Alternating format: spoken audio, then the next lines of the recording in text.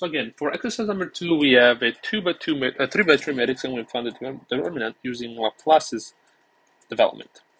So let's start with the first step. I want to do row. Actually, I want to do row 1 plus row 2, and then I want to do row 3 plus 2/3 of row 2. So row 1 becomes 7, 21, 0. Row 2 is the same, and row 3 is 2/3 of row 2, so 2/3 of 4 over 3, and then we have 37 over 3, and 2/3 of 4, which is equals to 8 over 3, then we have 0. So as you can see, we already solved this one, it's all zeros. So let's take this -3 right here.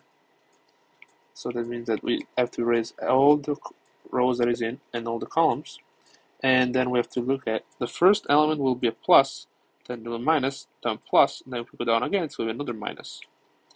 So we have negative from the sign, first, -3, which is the number, and then the other matrix remaining is 7, 21, 37 over 3, or 8 over 3.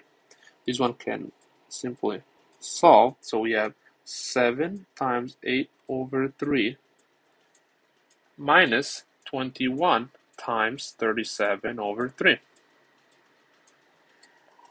So we can actually get rid of everything using the 3 outside, and we get simply 7 times 8 minus 21 times 37. So we have 7 times 8, which is 56, and then 21 times 37, which is 777, minus the plus the 56. It's only equals to negative 721, and that is our determinant. That is the answer to our problem, negative 721. You want to see it? That's all the steps that I made.